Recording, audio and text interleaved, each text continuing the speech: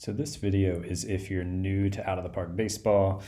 This is Out of the Park 21, and I do already have a tutorial for beginners video out there, but I want to do a different one for a few reasons. One is on some of my early videos, the volume was a bit low and had some people say it was a bit hard to hear, so I adjusted some stuff on my mic settings. So I wanted to redo some of my tutorial videos to make the volume a little bit better. Two, my early videos, I really didn't plan what I was going to say. I maybe expected like a dozen people to watch them, but my first tutorial video now has like over 12,000 views, and to be honest, it was a little sloppy. I didn't plan it out. I said the word like every third word, which I'll still say, but less. And just the presentation, there are some things that I wish I presented a little differently that I thought might be helpful to reword. And also I have other tutorial videos now that I can reference in this one where I can point to people if they want to go into more detail on certain things. And I also just want to change some of the things I said. So this is just basic settings and strategy if you're new to the game.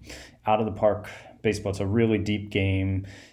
It's going to take you a while to learn it. I think I've played maybe like 5 different versions of it. There's still things I've learned in this version that I didn't know in other ones. And if you're doing your first simulation, your first franchise mode, whatever you want to call it, you consider it a learning experience. You're probably going to want to restart it after a year or two once you learn some things and how to better run your team. So in this, I'm assuming that you're starting just as in a normal Major League Baseball universe. Of course, you can customize your league to be whatever it wants, but this is assuming you're just starting at an original start date of 2020. You can see up here on March 2020. And this is just some basic settings and then strategy I would recommend looking into as you try to digest this massive game. So the first thing we're going to do is we're going to go to the manager options. And in this, I'm the general manager. My role is the general manager of the Cubs. And you can make yourself the manager and GM, just the manager or the general manager. I like general manager mode the best. And you can also, if you're learning the game and don't want to be fired, say you're playing, with your favorite team and you want to learn the game, playing with them, you can check that if you want. No shame in that. We don't need commissioner mode on though. And so the first thing is look at these team settings. So set lineups and depth charts, set your pitching staff. This is for your major league team. I think it's fine to let your manager do this for a bit. As I learned the game and had my own preferences, I now control that as general manager, which I think is also kind of how Major League Baseball is moving towards. The front office has more and more say over these things, and the manager is just kind of implementing what the front office wants. So this is fine to start with your manager if you're just learning the game in the general manager mode, but maybe think about trying to learn it. You're probably going to want to manage your demotions, promotions, and injured list, all that, instead of letting the AI do it. Transactions, signing free agents, releasing players. If you're doing general manager mode, control that. Same with trades, drafting players. Those are 2 of the more fun things to do as general manager. So leave that selected to you. Setting the budgets is kind of a personal preference. I consider it pretty important to control it. But if you want to learn the game, not the end of the world. Signing international amateurs, again, I think it can become important, but if you're just learning the game and it's too much, let your assistant GM do it. That's fine. Signing and firing team personnel, another thing you're going to want to learn pretty quickly because it's a pretty important thing. Minor league personnel, it's important, but if you want to kind of, as you're learning the game, I think that's fine to let your assistant GM do it at first. Minor league free agent signings and releases, you want to manage this. You don't want the AI releasing guys in your minor league system because they will sometimes make random decisions that are not good. Minor league promotions, demotion strategy. This is something that I would say let your assistant GM start with this, and as you learn the game, move to do it yourself if you want, because you might have 5, 6, 7 minor league teams that you're promoting and demoting guys for. It's a lot. I have a player development video you can check out on how you can control specific players, their promotions and demotions, and then let the assistant GM do most of it. But in general, it's fine to let your assistant GM do this while you're managing the game. But I think something you want to learn, it becomes a pretty important and fun part. And minor league lineups and depth charts, whatever, just let your minor league manager do that. That's way too much to manage the lineups of multiple teams. So then we're going to go here to the game settings to look at a couple things. And the first thing here is we're going to look at the player rating scales. You can set these however you want. And I prefer 20 to 80 for the rating scales of, this will be our guys' power rating, a guy's contact rating, his his movement on a pitch. And if you've looked at player pages, you know what I'm talking about. I prefer 20 to 80, and I also prefer the overall and potential rating to be 20 to 80 in increments of 5, basically because this is how baseball scouts and management talk about players when they're rating them and scouting them, is a 20 to 80 scale. If you want to know more about that, just go Google, I don't know, Fangraphs 20 to 80 scale, and I'll talk to you about what that is, where basically 50 is average. So yeah, that's what I like, but maybe it's more intuitive to you to have a 1 to 100 scale or a 1 to 20 scale for rating things. That's fine. Do whatever you want. There's not really a right or wrong way to do that. I just like that because it's more like realistic to real baseball. AI settings, leave these trade difficulties where they are to start. Average trade difficulty with neutral preference. If you decide that you're getting too good at the game, make it very hard trading difficulty and heavily favors prospects. That's going to make the trading a good bit harder. That's what I play on now that I've played a few different versions of the game, and I feel like I kind of know things that I can do to not trick the AI, but take advantage of them.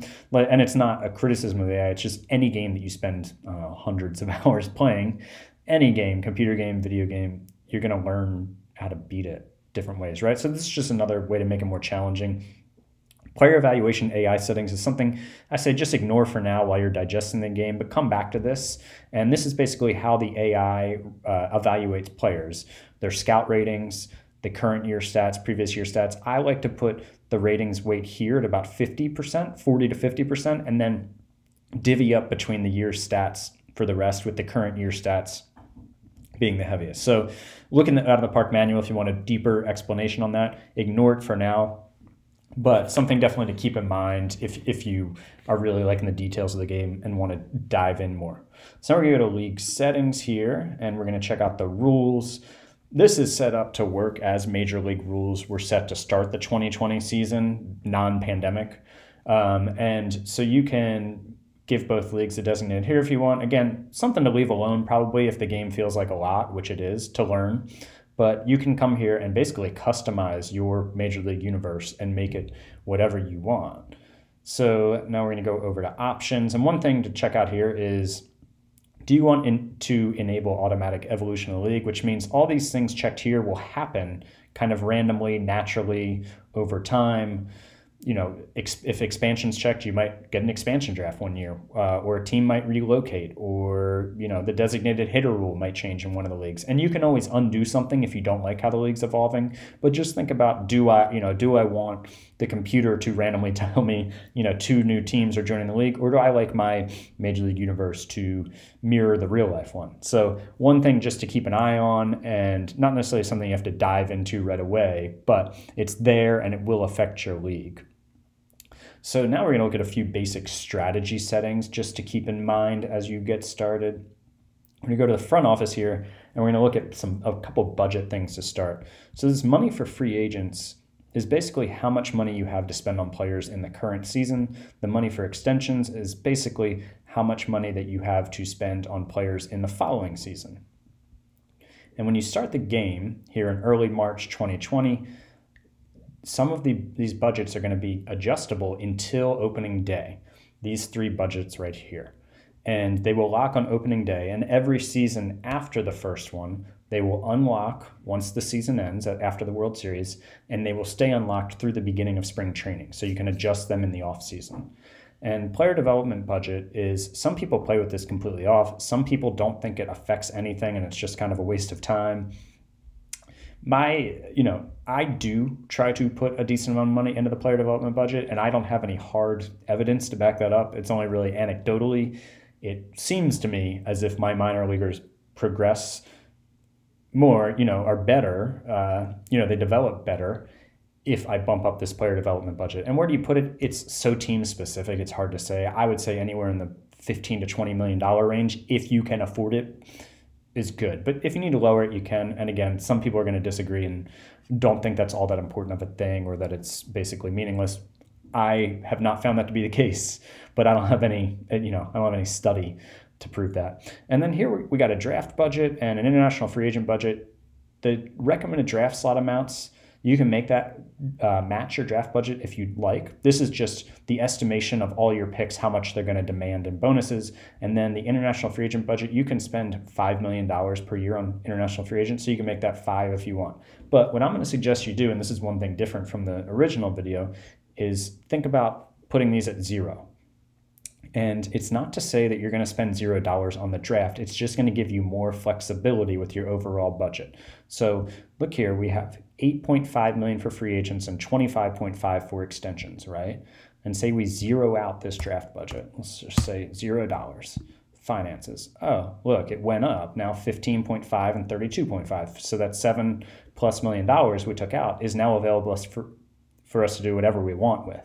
Now, you're going to want to keep in mind, you want to save some money for when you get to the draft. You don't want to, if you use all of that budget room that's there, you won't have any money to spend on draft picks. But if you have a $0 draft budget, that doesn't mean you have $0 to spend on your draft picks. You have whatever your available money in the current season, the money for free agents is. So all zeroing this out does, oops, I mean to go back there, is it just gives you more flexibility. So say you're planning to spend $5 million on an international free agent and you're going to likely keep that in your budget. You zero it out and you're up $5 million more this season and also more importantly next season.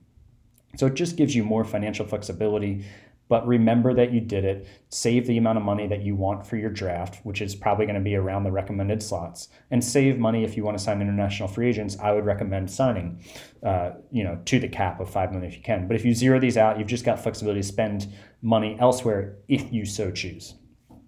So the next important thing you want to do is go to the personnel page, and you can see your minor league staff. Just leave them alone the first year. They're all generally signed for just 1 year. If there's people you want to sign and you think are good coaches, extend them, but don't fire them and replace them when they're only there for 1 year, because you're going to pay their salary anyways and then paying somebody else to do the job. So I generally leave these guys alone for the first season and extend the contracts of the guys I like. The one thing that you're going to want to consider changing right away, though, is your scout. So here's our scout here, scouting director, Dan. I don't know this guy. Most of these guys are real. He might be the Cubs' real scouting director. I assume he probably is. But Dan Kantarovitz, sure. So let's go look at a player page for a second. I'll show you why the scout is so important. So if we're looking here at Ian Happ, and you see his ratings here and his ratings, overall rating and his position ratings. So all of these are what your head scout thinks. You see you have your head scout here and you have your OSA rating. This is a scouting report. This is not like MLB The Show or Madden where, a guy's rating is a 50, right? And he's rated a 50. That's definitely how good he is. This is what your scout thinks. So your scout is going to have certain biases, suffer from the quote unquote fog of war. And you're gonna want to have a scout that you really trust, because you want to know that his evaluation of players is reliable. And you're going to want to mix in your evaluation of players. You're not going to want to just go based off of ratings and scouting reports. You're going to want to pay a lot of attention to how they're doing with their stats, like how they're actually playing, right? Just like real life.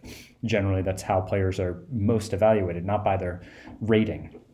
And I have a video out there. It's called How to Evaluate Players, if you want to look how to kind of mix and match how you evaluate based off of stats and the scouting report. So anyways, have a scout that you really like. Let's go back to our front office here and oops, wrong tab.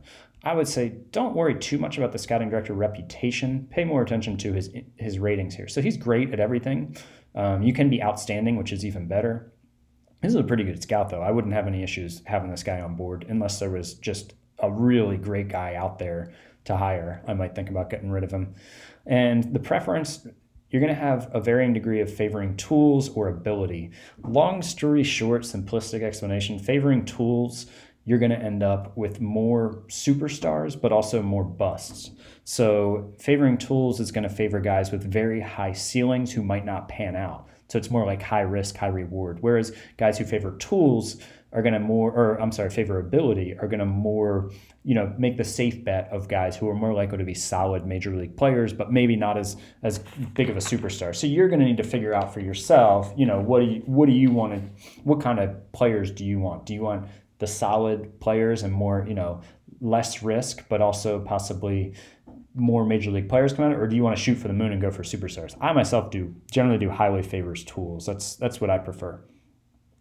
So, and just a couple other quick things. If you're gonna look at your minor leagues, a couple things to keep in mind. Let's just go to like the AA team here.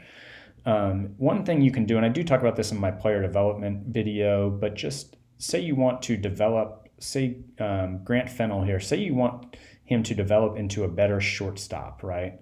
And I won't get into how you evaluate if he can play shortstop or not. That's more in the evaluate players and player development videos. But you can go to actions here, set game strategy, and then you can force start at a certain position. So you want to shortstop. So he's not going to play shortstop every day, and he's going to be more likely to improve as a shortstop in the field. So that's one thing to keep in mind. And also, if you want really versatile players to come up, you might play them force start them at different positions. Maybe do one for like 3 months and then switch it to another position. Maybe you want him to become a better third baseman or left fielder, so he gives you more options if he's on your major league team. This guy probably isn't worth considering because he doesn't look like he's gonna be a major league player, but just something to keep in mind. You can make your players more versatile by force starting them out of position.